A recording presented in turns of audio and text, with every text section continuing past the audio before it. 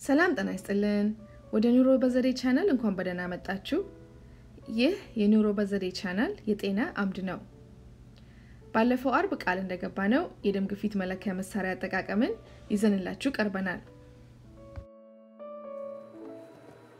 ገበያ ላይ ብዙ አይነት የደም ግፊት መሳሪያዎች አሉ እኛ ለዛሬ የምናየው በባትሪ የሚሰራ ነው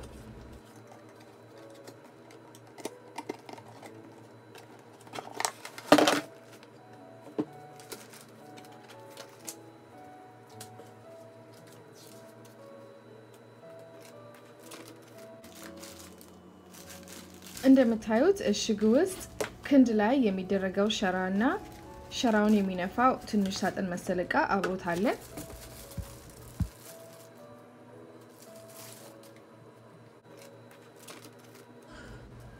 የአጠቃቀም መመሪያ ወይም ደግሞ ማኑዋልም አብሮት አለ ማንኛውንም አይነት ዕቃ ገዝተን ከመገልገላችን በፊት ማኑዋሉን ወይም ደግሞ መመሪያውን እንደምናነብና እንደምናይ ሁሉ ይሄንንም የደም ግፊት መሳሪያ ገዝተን ማኑዋሉን ወይም ደግሞ መመሪያውን በደንብ ማየት አለብን ይሄንን እኛ የገዛነውን ማኑዋል ከፍተን ስናይ አጠቃቀሙን በዝርዝር ነው የሚያሳየን ባትሪው እንዴት እንደሚጨመር ቀንና ሰዓታችንን እንዴት ልናስተካክል እንደምንችል እንዴት አድርገን ክንዳችን ላይ አድርገን እንደምንለካ የለካናቸውን ውጤቶች ደግሞ ወደ ኋላ ተመልሰን እንዴት እንደምናይና የሴሉላር ስልክ የማይክሮዌቭ ማሞቂያ ኦቨንና ዋየርለስ መገናኛ መሳሪያዎች አጠገብ 10.8 ጫማ ወይንም ደግሞ 3.3 ሜትር መራቅ እንዳለብን ደግሞ ይሄ ማኑዋል ይነግረናል ምክንያቱም ምንድነው የሚገልጸው ውጤታችንን እየተሳሳተ ሊያደርግብን ይችላል ይላል ተጨማሪም እንዴት እንደምናጸዳውና እንደምናስቀምጠው በእንክብካቤ ይነግረናል ማለት ነው እንግዲህ ይሄ ዋናዎቹ የጠቀስንላችሁ ነው እንጂ ሌላም መመሪያዎች አሉት እና ይሄ መመሪያ ለሁሉም የደም ግፊት መሳሪያዎች ሳይሆን እኛ ለገዛነው የደም ግፊት መሳሪያ ነውና እናንተ ገዝታችሁ ብትጠቀሙ ለየት ያለ መመሪያ ሊኖረው ይችላል ስለዚህ ልብ ብላችሁ ያንን እንድታዩ በትህትና እንጠይቃለን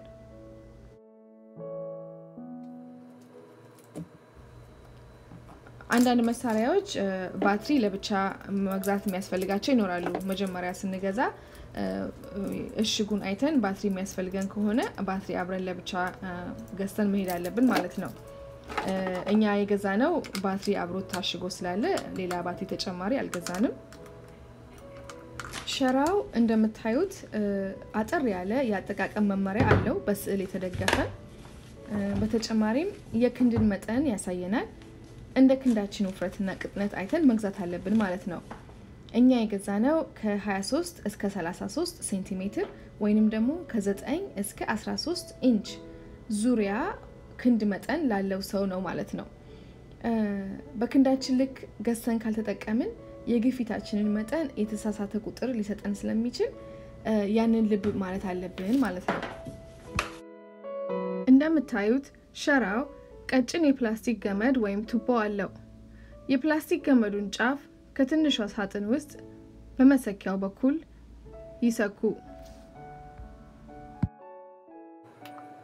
አሁን ደግሞ የምናስተካክለው ቀኑንና ሰዓቱን ነው አንዳንድ የደም ግፊት መሳሪያዎች ወደ ኋላ ተመልሰን የለካናቸውን የደም ግፊቶች ለማየት ያስችሉናል እና እንደዛ አይነት የደም ግፊት መሳሪያ ከገዛን ትክክለኛ ቀንና ሰዓታችንን ማስተካከል አለብን ምክንያቱም ወደ ኋላ ስንመለስ የወሰድንባቸውን ቀኖች በትክክል ስለሚያሳዩን ነው ማለት ነው እና እኛም በማኑዋሉ መሰረት ይህንን እያደረግን ነው ማለት ነው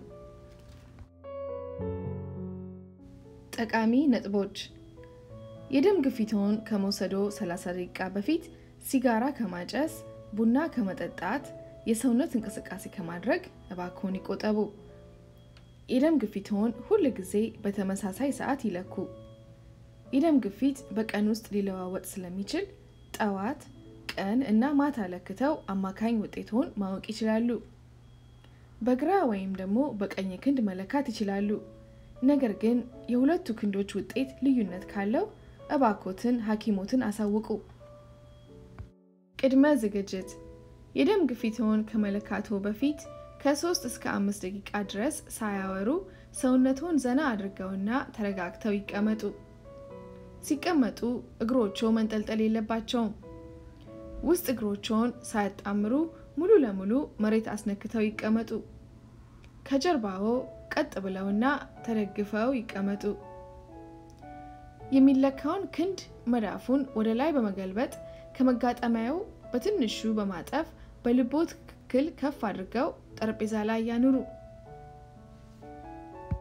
የደም ግፊት መለኪያውን ወደ ክንዶ ከማጥለቆ በፊት ወፍራም ሹራብ፣ ጃኬት ወይንም ኮት ከለበሱ ወደ ላይ ይጠቅልሉ ወይንም ደግሞ ያውልቁ። በመለኪያውና በክንዶ መሃል ምንም አልባሳት ባይኖሩ ይመረጣል። መኖር ካለባቸው ስስ ልብስ ይመረጣል። ክንዶን የሚያጣብቅ ልብስም ባያደርጉ ይመረጣል። በአጠቃላይ የደም ግፊቱን በሚለኩበት ወቅት ዘና ብለውና ሳያወሩ ምንም እንቅስቃሴ ሳያደርጉ ይቀመጡ።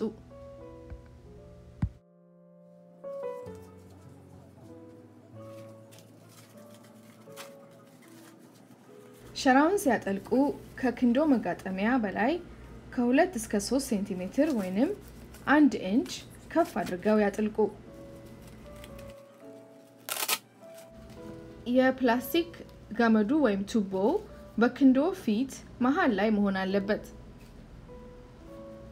ሸራው በጣም ጥብቅ ማለት የለበትም። እጆ ቁስል ወይም ስብራት ካለው እንዳይጠቀሙ በትህትና እንጠይቃለን። ሸራውን አስተካክለው ካጠለቁ በኋላ ስታርት ወይንም ደግሞ ጀምር የሚለውን ቁልፍ ይጫኑ። መሳሪያው ግፊቱን መለካት ይጀምራል። መሳሪያው ግፊቱን በሚለካበት ወቅት ለስለስ ያለ ድምጽ ያሰማል። በተጨማሪም ክንዶን ለአጭር ጊዜ ጥብቅ አድርጎ ይይዞታል። እኛ የምንጠቀመው መሳሪያ ግማሽ ደቂቃ ብቻ ነው የሚፈጀው።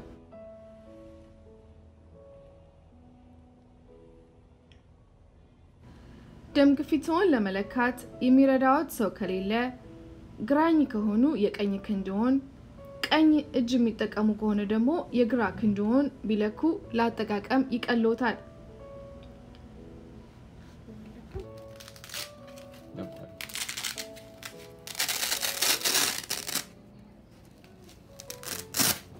እንደምታዩት መሳሪያው ግፊቱን ለክቶ ጨርሷል ማለት ነው።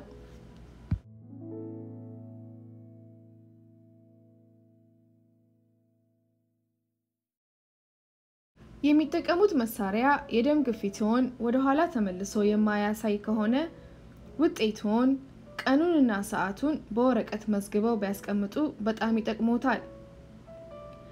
ይህም የደም ግፊቱን አዝማሚያ ለማወቅ ይረዳዎታል። በተጨማሪም ወደ ሐኪም ቤት በሚሄዱበት ወቅት ለሐኪሙ ጥሩ መረጃ ይኖሮታል ማለት ነው። መሳሪያውን ተጠቅመው ከጨረሱ በኋላ አቁም ወይም ደግሞ ስታፕ የሚለውን ቁልፍ በመጫን መሳሪያውን ማጥፋት ይችላሉ። ለዛሬ ያዘጋጀነው በዚህ ተጠናቋል። እኛ ሊጠቅሙ ይችላሉ ብለን ያሰብናቸውን ነው ያካፈልነው።